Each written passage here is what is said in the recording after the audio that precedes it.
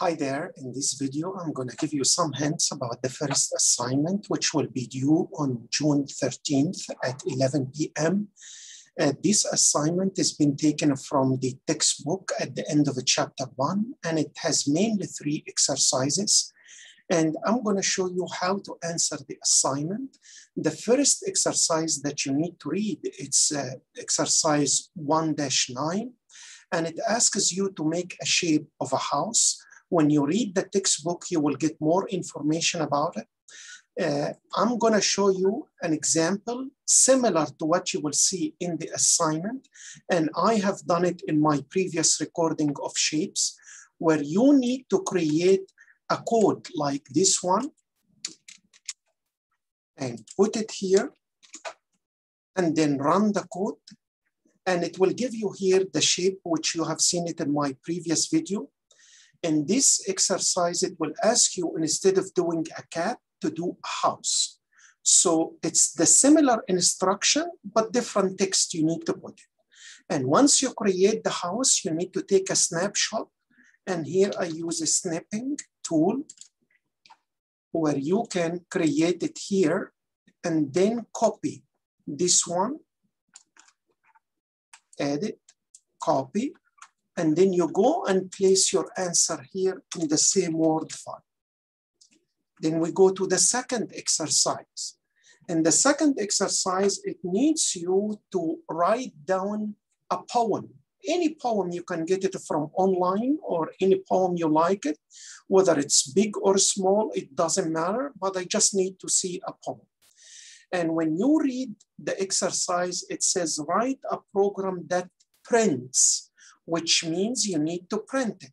So here I made a simple poem, which you can copy once you write it down and you put it here on Google Colab, and it will print the poem. What you need to do, once you write it down, you can tell here that in all the instructions, you use only one function, which is print. And once you finish, you need to go to snapping. Okay, or if you use Mac, you can use a snapshot. Whatever tool you want, I just need to get a snapshot from your code and the print out, because I need to know how you created the code. Then you copy it and you go back here to the exercise sheet and place it under the second exercise. So this will show me that you created a proper code and you get the right answer. And the last one, it asks you to make a list of 5 names of your friends or any name, it doesn't matter, along with their date of birth. So I created here only one, but you can use the same command for as many friends as you want. And I'm gonna place it here. And then I run print. Here it shows me only one name along with the date of birth, but you can use 5 names or more. And again, once you finish, you can go here, you make new, take a snapshot, then copy it, and put it here.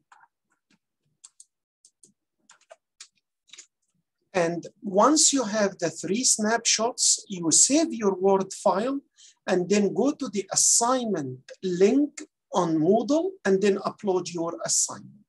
I hope you find this assignment useful to understand and start to apply Python code. And we'll see you in another video. Thank you. Bye.